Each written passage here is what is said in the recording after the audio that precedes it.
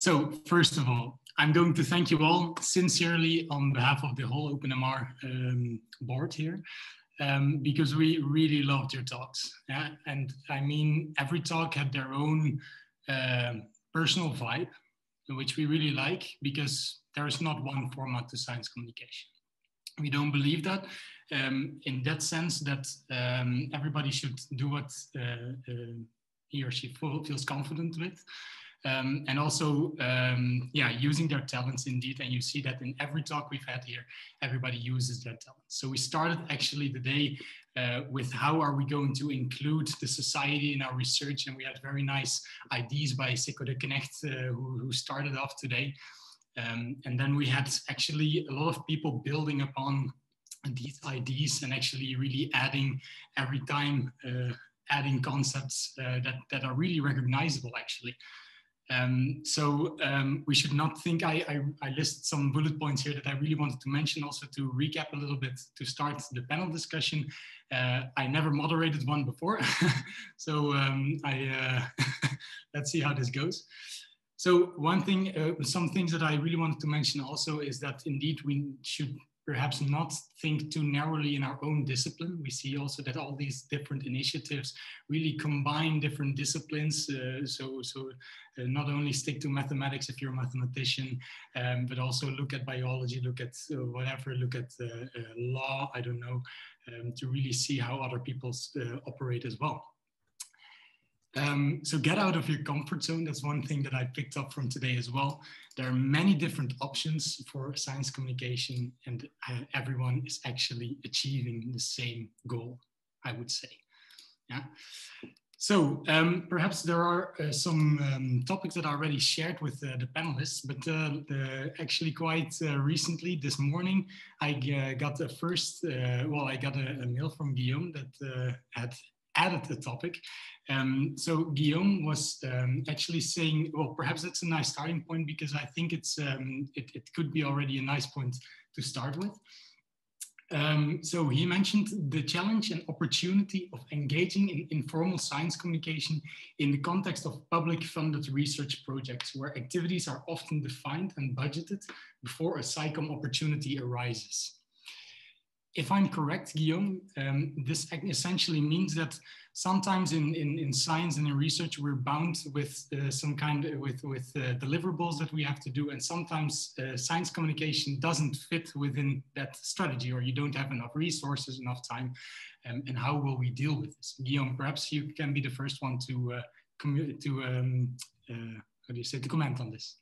Sure, my pleasure.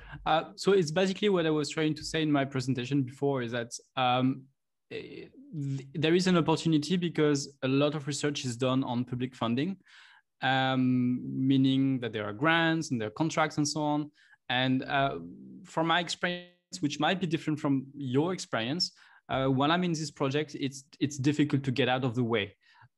Because of the way these projects are designed. But at the same time, there is a lot of opportunities because more and more in research projects, we have to justify and to demonstrate that we actually reach out to the public. So yeah, that's a challenge, but there is also an opportunity. So there should be a way to open some doors and to create some more connection with the civil society that is organizing a lot of science communication activities outside of institutions. So that was my my main point.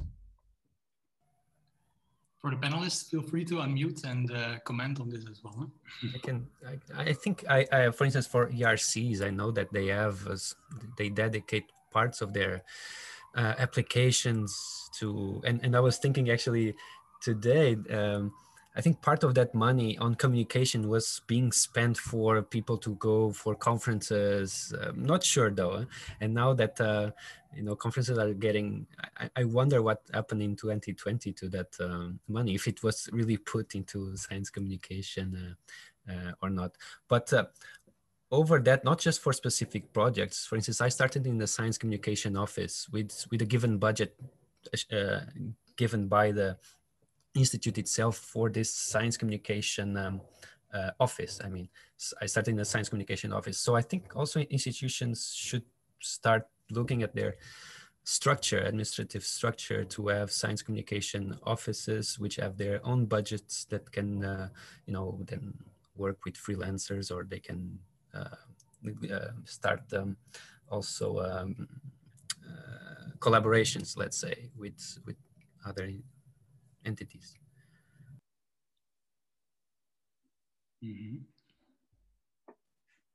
So thank you very much for that addition. Indeed, I think it's something that has to be implemented in the general mind, so the general workflow within the university. There should be a place for science communication in general. Perhaps I can touch upon a different topic over here. Do we have enough options for young researchers, for example, and do we have enough support to get people started in the first place? Maybe I can. Oh yeah, go. Oh, go ahead. Go ahead. No, go, and then I can add to what you say. Well, in my experience, I believe those opportunities are really there, but they are sometimes like they remain undiscovered. I myself had the luck that a senior colleague of my lab was also a big fan of doing science communication things. And through him, I learned about science communication summer school of 3 days, I believe. Every year it's held in a different Flemish university. The name escapes me. I think it's called Let's Talk About Science or something. And I joined that several years in a row, and that was really amazing. Like several workshops, as many attendees. There was like no limit on the number of attendees, I think. So yeah, there I took probably my first steps in becoming more confident about doing these kinds of things. And also, I think at my university at the time, Leuven, I think they organized plenty of so-called skill workshops which you can follow voluntarily if you want. So yeah, to summarize, I believe those opportunities are there, but you need some kind of catalyst to bring them into focus for you sometimes. Yeah, definitely. If I can jump in, they are there, and sometimes the most difficult is that, you know, when you do research, especially when you're a young researcher like a PhD student, you don't necessarily have the time or the resource, or you don't know necessarily where to go. And I think that's the problem. So we need to like kind of have some places or reference places where you know where to go and where to see science communication. But I think we are in a very evolving era where, to be honest, like 10 years ago, science communication wasn't part of the package. When you were doing science, you could do, you know, some stuff, but you had to be very senior, you had to be an expert. It would be something like journals, radio, maybe podcasts. And we have more and more opportunities now that are very nice, that are like can go from Twitter to podcast to YouTube to any kind of things. The thing is just it's not structured well yet, because I think it's going up a bit everywhere. Like universities, they realize they need to organize that. Also, funders now, they are asking most of the time for science communication in fundings. And actually, I talked to the ANR in France. Sorry, I'm mixing French and English. I talked to the ANR in France, which is like the big science funder. And they realized that they are asking scientists to do science communication, but they don't support them.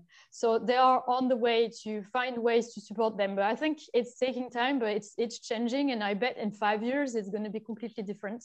And already you can see that there are lots of workshops and trainings for PhD students for science communication. The problem is that it's getting there for PhD students, but for young scientists, you know, young researchers and even senior researchers that are not in PhD right now, they don't necessarily have trainings, and they are implemented for PhD students, but not necessarily for researchers. So that's a second step. But it's definitely, it's amazing how changed, how big the change has been in the last 5 years. So I'm quite sure it's coming. It's just that it needs to be structured, and it's coming for so many different you know, stakeholders and players in the field that it's going to take a bit of time, but it's getting there. If I may add on this, I also noticed that indeed the options are there, but they are not always well known because it's also they're popping up a bit everywhere. So it's also hard for university departments to keep track of that. But what I've noticed is once someone is inside one initiative, let's say that they get acquainted with others and they get more creative on what they would like to do. And we have some volunteers who quit research to do science communication. I don't know if it's a good story to tell, but it happens because they found new motivation. But one thing that is also quite effective, I noticed, at least in Belgium, is collaboration between initiatives so that we can share the communities. And we've done quite a few joint events with other science cafe initiatives. And so the people from the Bright Club in Belgium, for example, they got to know Pint of Science, and Pint of Science communities got to know Bright Club. And so hopefully the communities are growing and exchanging and moving around. So people now, they're aware that there are people doing comedy club with the University of Brussels. They're aware that there are science cafes. So it's also good to collaborate so that people get to know the other ones. Yeah. And it doesn't cost a thing. Very good point, Guillaume. I'm going to pass the word to Sicco, I guess, to comment on that. And yeah, I want to add on to what Elodie was saying about the package for the PhD. This is something I think a lot of us recognize, and I at least recognize it from when I was doing my PhD, is that science communication or public engagement outreach isn't generally seen as part of your job as a PhD candidate. A PhD supervisor will say, your focus should be on research. Maybe you should do a little bit of education, but who are you to start on some science communication project, and why are you spending your time on this? And I think it comes down to this basic system of recognition and rewards that we're trying to change in Europe and in the Netherlands as well, where we're basically having to reevaluate what the basic premises of a PhD are really. And in some cases, this has boiled down to 4 or 5 articles to be published in 4 years and put in a booklet, and that's it. But I personally think the portfolio of a PhD should be much broader than that. And not only for the reason that I want everybody to be sheep with 5 legs, but more importantly, because only 10% of PhDs will actually go into academia after the 4 or 5 or maybe even 8 years that they've been a PhD. So this, what I'd like to, I'll put it in the chat, but there's a very nice PhD-driven initiative at Utrecht University by Young Science in Transition, and they're saying the PhD competences are broader than just research. You should be able to develop yourself in different fields, such as science communication as well, and public engagement. So why not you as a PhD go with your supervisor or the person who got the grant to the grant commission or to a group of patients that you are actually doing research for, or go to the buurthuis where they have a discussion on the interference of 5G in your brain, and there's a lot of concerned citizens around. Why should you as a PhD candidate not be the person eligible to go there? This is really something that goes, I think, to the core of recognition and rewards. And I personally think we should start there. Very good point. Thank you very much, Sicco. Perhaps Mos, I think you first had a question, and then we move on to Sarah. Then, yeah, go ahead. Sure. I completely agree what the previous speaker said. And also, I would just like to add that I think nowadays in many research grants, there is a very key component or an extension about public engagement or outreach programs or even diversity programs. So this is really where the fund or the resource comes from to do science communication and knowledge exchange. And actually, I think many of our PYs are struggling with how to fulfill the requirement of doing science communication. And I think this is really the opportunity or the place that our PhD students or postdocs can make a huge contribution to the funding requirement. And also in terms of the deliverables, it's really very, very broad. I mean, it doesn't have to be a very structured paper or a talk, but at the same time, it could be a blog or a podcast, for example, or even just participating in this kind of virtual OpenMRI conferences. So I really think that if you are very keen or interested in doing some science communication and looking for resources, please just feel free to speak with your PI or your department head about your aspiration, and they will love your ideas, and then they will definitely put you in contact with their grant manager to work out a plan for you. Thank you, Moss. Sarah, do you want to comment on that? Yeah, of course, a lot has been said already. I thought maybe it's interesting to just add on to that. I think we've talked about support and reward. And I was happy to see that Elodie was talking about the evolving times that we're in. I think indeed, if you look now, even 5 or 10 years before, it was completely different. So yeah, I think there's support, but you have to know where to look. And I think Guillaume has said that before, once researchers have found us, okay, they're there and they will participate in a lot of different things. They will put up collaborations themselves and stuff. But yeah, that's something that we have to work on, that the support is not too hard to find. So that's for sure. And then on the other hand, getting a reward for doing science outreach, I think there's still a lot more room there. We've talked about this, but it's becoming a part of funding applications. I know that's the case for the FWO, that's the Flanders Research Foundation. That's one of the bigger foundations here in Belgium. And this is actually the very first year that we're getting requests from researchers and scientists if it's still possible to participate in an outreach project before a funding deadline. And for me, that's crazy. That's a huge shift. It makes me really happy, of course.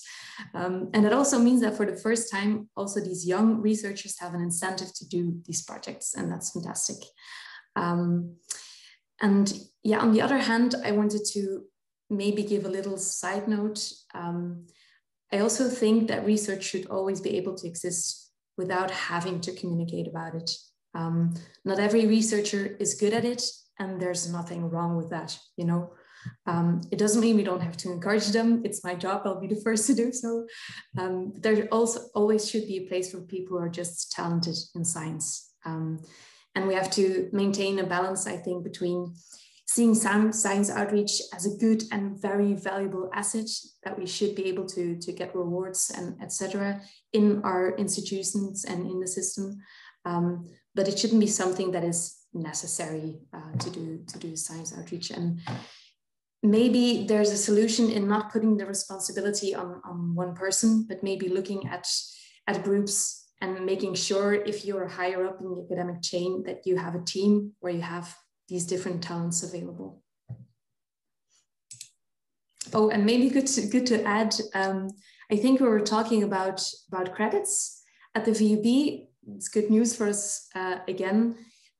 People who are doing a PhD, they have to complete this program for 60 credits.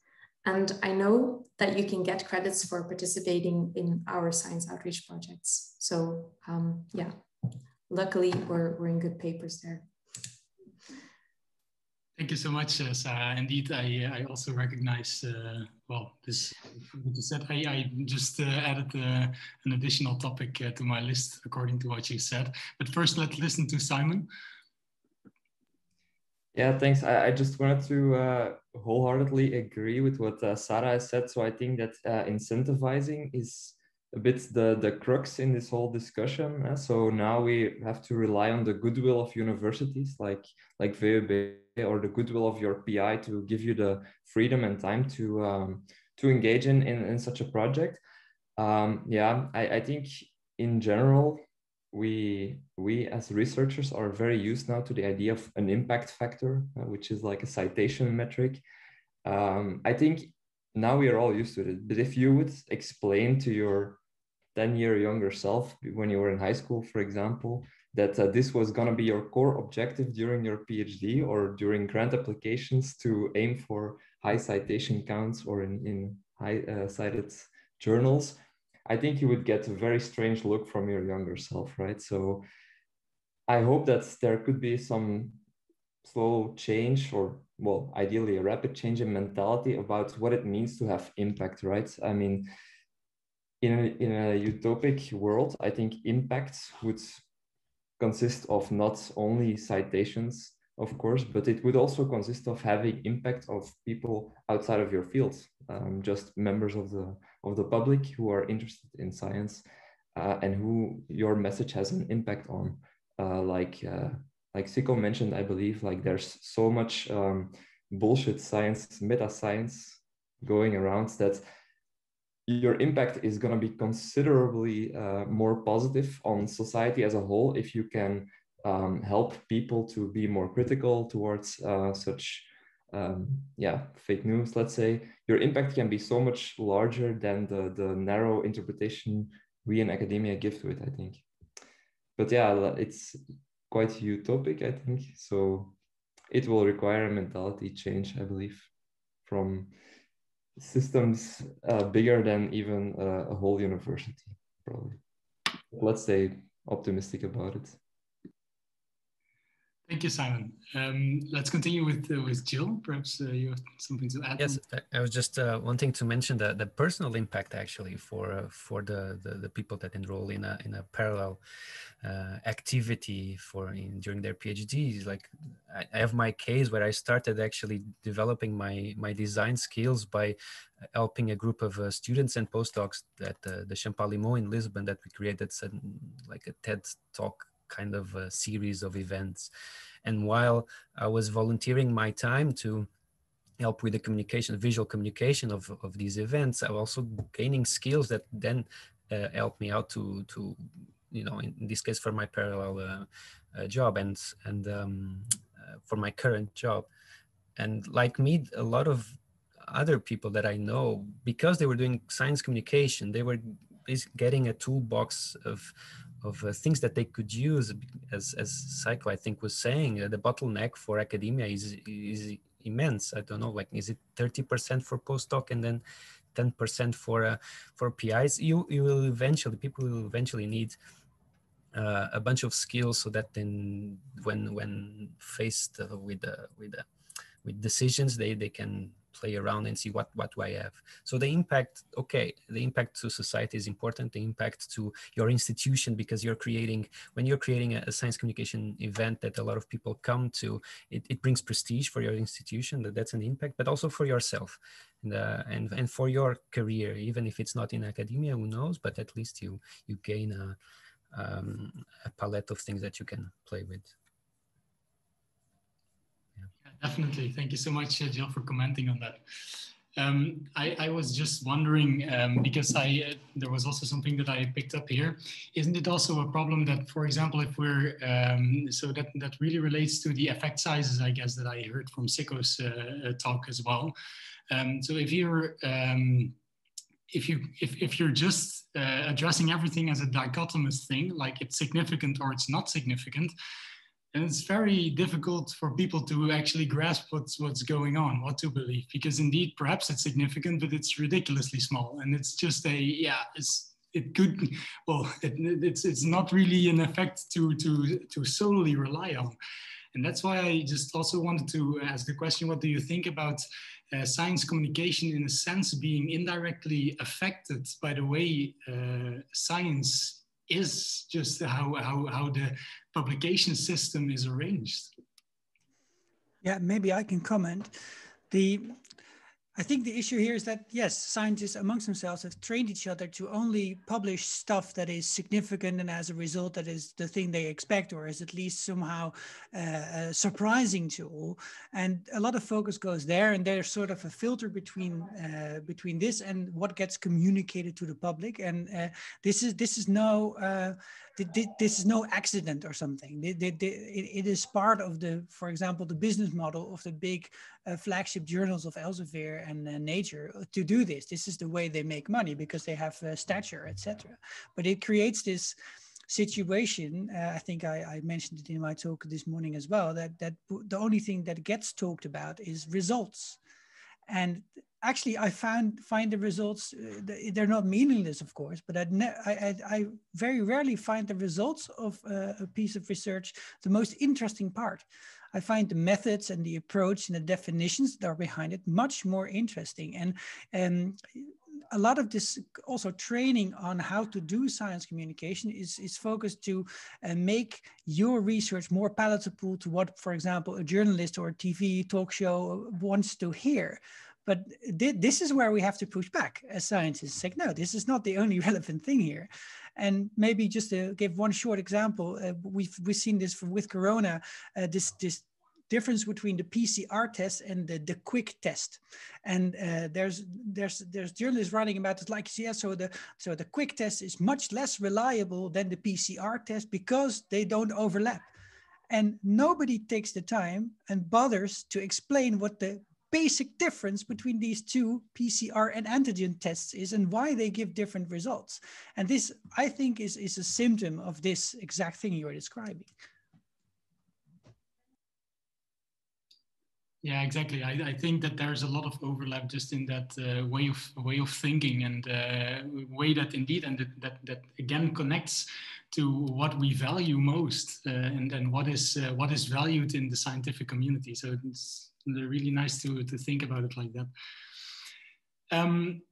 Just also perhaps twisting the conversation a little bit towards, is the first author of a paper responsible for the science communication? And that actually starts the idea of collaborating, because that is perhaps something that is, I don't know how that works for you, but with in our research, for example, I often take the lead as being the first author, like, okay, I will take the lead to get this to the public. But should that be only me, or is that actually the whole author list over there?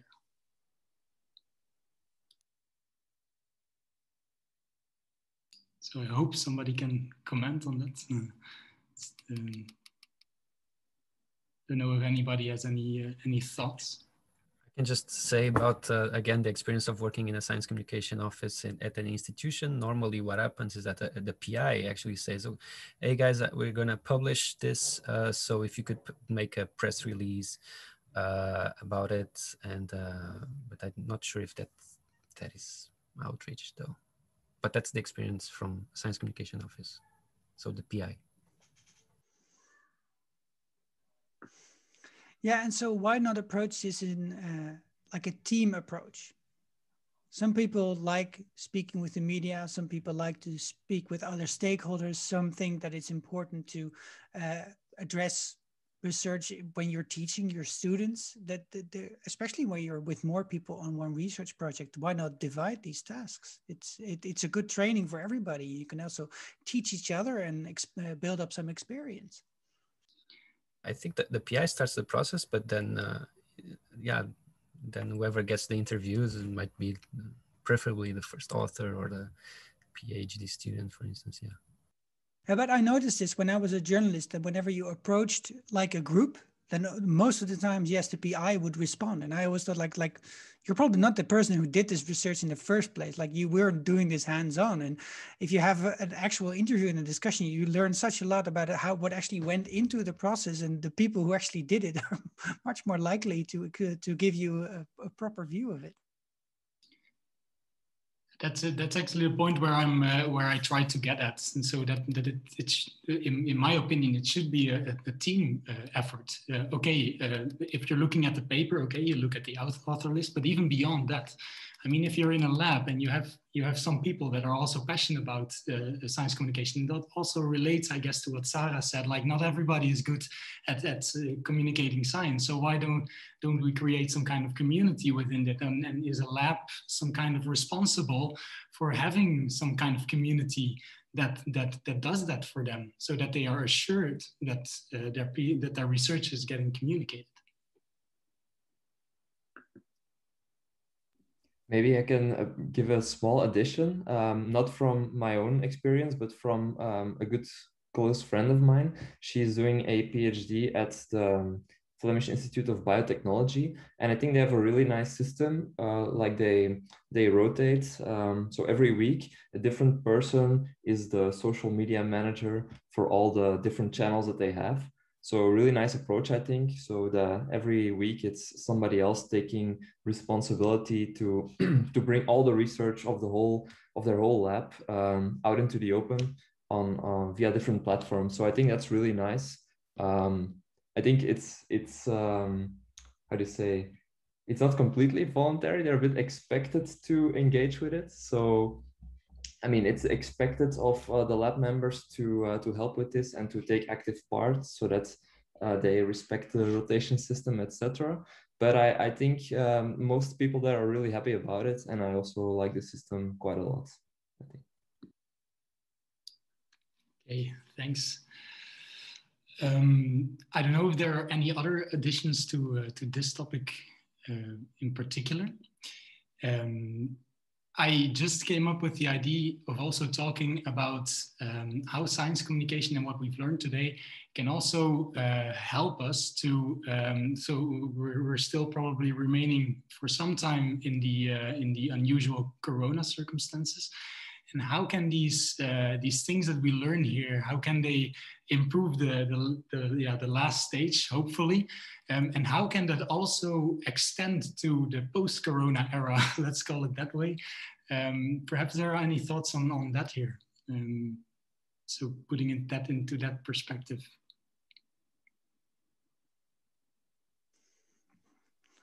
Well, maybe.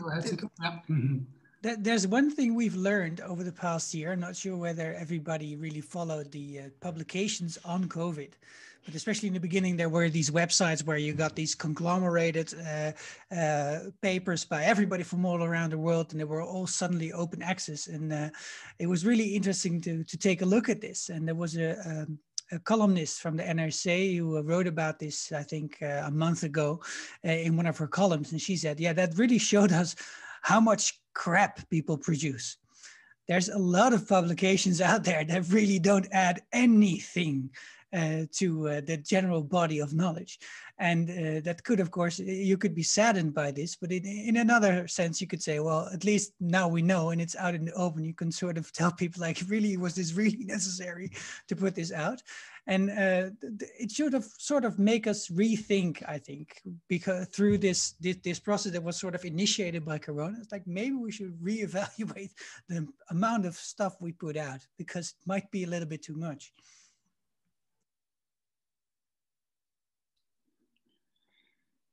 Yeah, exactly. I think it learned us a lot already. Also to communicate virtually is certainly not the thing that is very easy to do. I also had to present earlier this year on a conference, and that was all recorded. And I had to half an hour, and I could, if I made a mistake, I could just take 5 seconds to put it all right. So it's also very stressful. But besides that, is of course you don't have any engagement with your audience. So that's indeed, yeah. I see that Guillaume wants to comment on it as well. Yes, I saw in the chat that someone is asking what will be the takeaways from the Corona period for large festival like Pint of Science. Mm-hmm. Honestly, we're not thrilled by the idea of continuing online festivals, but we know for a fact that there will be occasional events online because it's we've gained capacity. So in Belgium, for example, we have the team in Brussels. They took the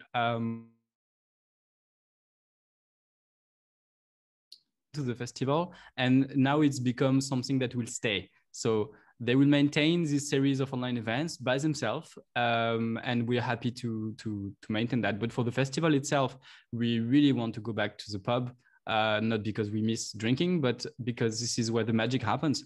We just don't have the same magic online, and we don't pretend to have the magic formula for great Zoom meetings. I mean, yeah, I think it really depends on, on what your festival or what your event is about.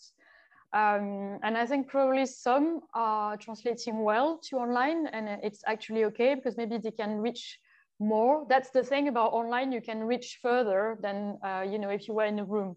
But for Pint of Science, it's definitely not the best way, because our, as I said at the talk before, our DNA is really meeting someone, being able to talk to that person, having an experience, you know, really being there in a room with a cozy feeling, discussing with someone. And online, even if the chat is amazing, the people are discussing in the chat, the speakers are great, it's not the same, really. But you have some online events that are actually translating quite well. You also have some, you know, people that started doing Twitch streaming about science, and it's actually really good. And it's not, instead, the problem with Pint of Science is that we did online instead of real. And I think it's not going to stay because we want a real thing. Some people developed some extra stuff like Twitch on top of what they were doing. And that's really good. And probably that kind of thing might stay more. And they might stream still because, you know, for example, you have in France, you have big science journals, you know, like for the general public, that started doing some streaming, and it works really well. And I think it's something they might add to what they do anyway. No, it's not going to replace. So that's the question. Is it replacing what I did?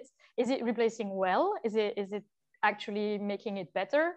Or is it just something I added? And I think probably the added things are going to stay. Yeah.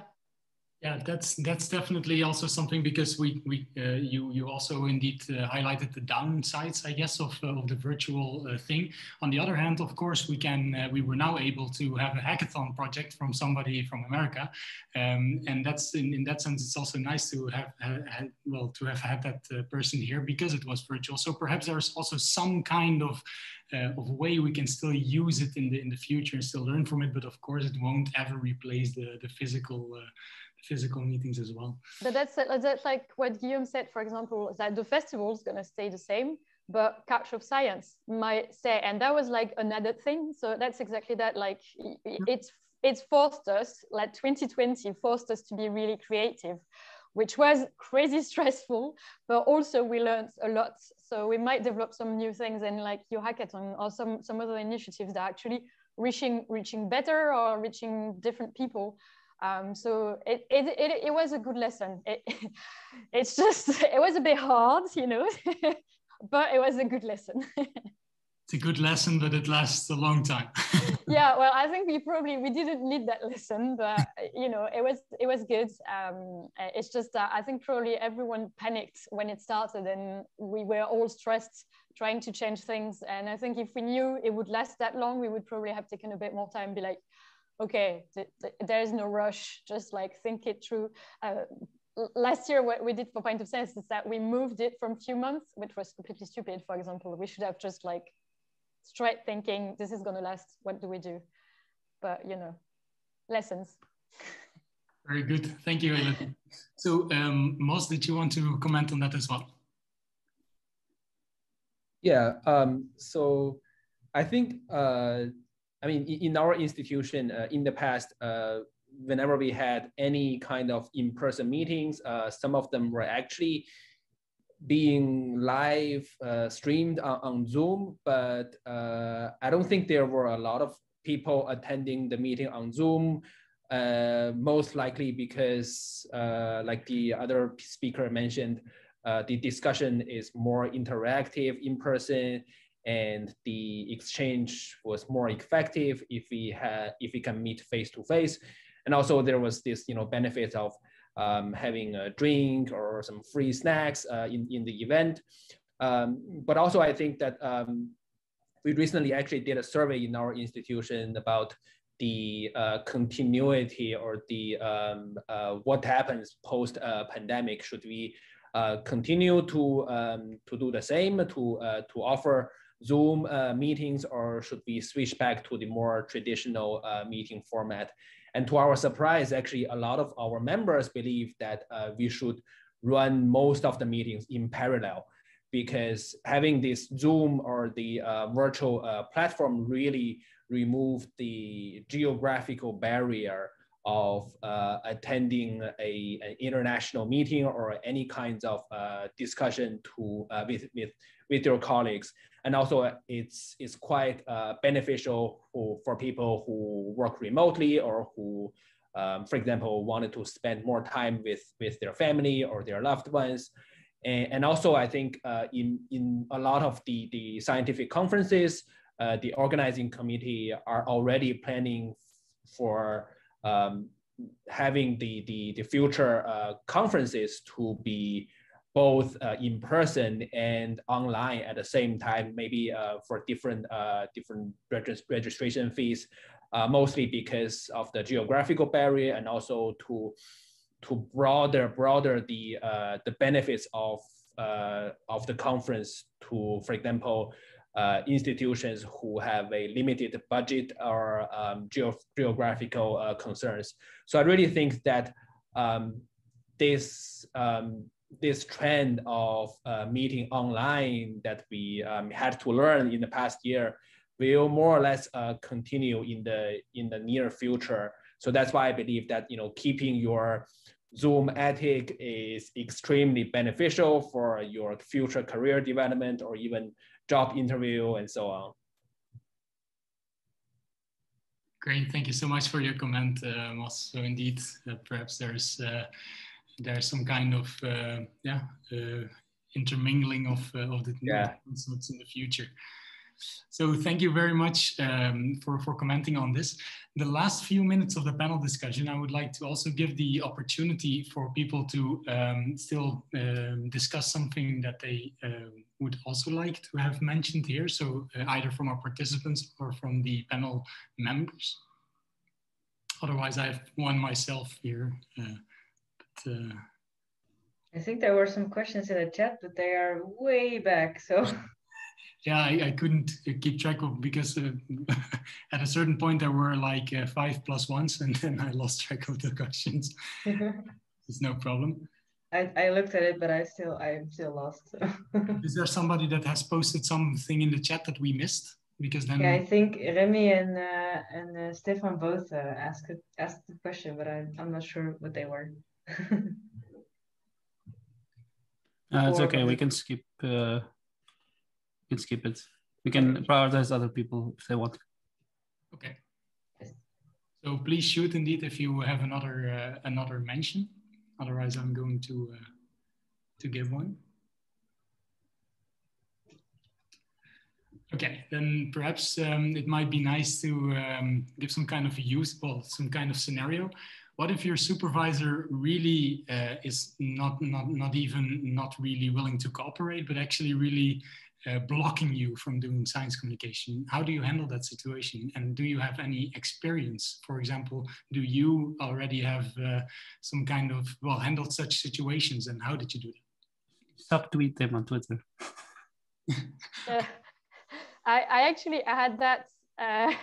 I had that during my postdoc. My boss told me that I should hide Pint of Science in my resume because it wasn't looking professional enough. Yeah, but it's funny, it's ironic, because that was at the beginning, so it was 2014, and then 3 years later, he asked me to organize a Pint of Science for the department. Irony. So I would say probably it's gonna come to them anyway, because so many grants are asking for science communication that at one point they're going to be like my boss, they're going to hate it, and then 2 years later they're not going to have a choice. So if you don't have that time, it's okay, but I would say if you're not allowed to do it and you really want to do it, you can try to do it on your free time, because those are skills that you're going to learn for yourself as well. You don't have necessarily, to do it during the lab time, and to be honest, things are going to change. So there are some PIs that are not okay right now, but they're going to have grants. They're going to have to explain what they're going to do for science communication, and trust me, they're going to be super happy you're willing to do any. Yeah, also from my personal experience, it wasn't so necessarily the fact that my supervisor didn't want me to do science communication or outreach, but a lot of my direct colleagues were saying, like, who are you to go to a general audience and tell them about neuroscience? It's like, well, my friends, I'm teaching master students, so this couldn't be much worse, could it? I probably have the level to explain this to an audience of people interested in, for example, how the action potential is generated. And also, I think you should really, as a young and early researcher, think about what your career path will look like going on to the future, which might be in academia, but quite possibly will not be in academia or not in a research sense. And you are allowed your own personal development. And this is part of any CAO or a discussion that you have with your employer. So this is just part of the game. So maybe I get the suggestion of doing stuff in your free time, but maybe you could also just say, fuck it, and just do it. Of this rebellism. It's It depends on your boss, you know, definitely. Yeah, but what are they going to do? Fire you because you did something? Yeah. Well, I hope there are not many people that encounter that. Okay, I'm going to give the word to Guillaume and Moss. First Moss, perhaps, because I saw the hand first there. Afterwards, I am afraid that we have to close up because we also have to round up. I think Q2 was actually the planned end time, but we can have a little bit of delay, I guess. Go ahead, Moss. Sure. I mean, I completely agree with what other panelists have said.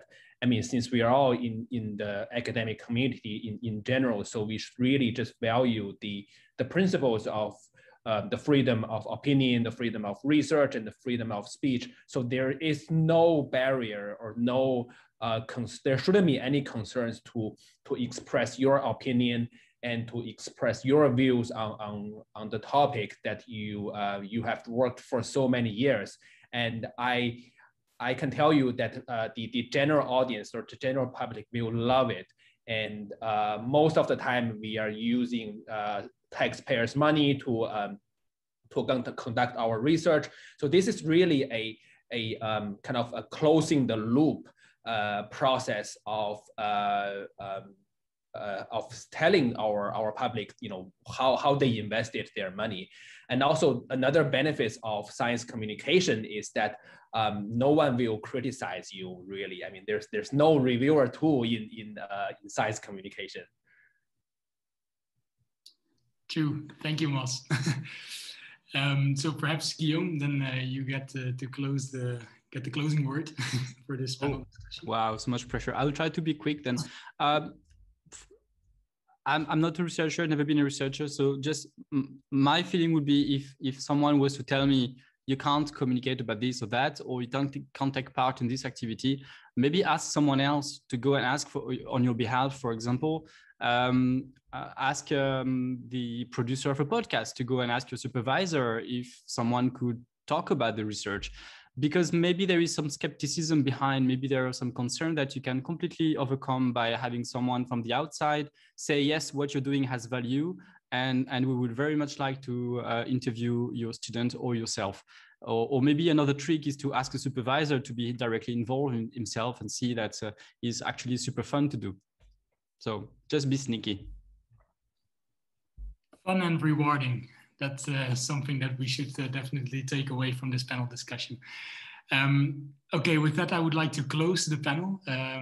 I would love to thank you all for being involved, both with having a talk, being actively involved in this discussion. I guess we've seen very much point of views on science communication, but the thing that I take away is that there is a lot of consensus of how we need to move forward, and that we're definitely going to get there.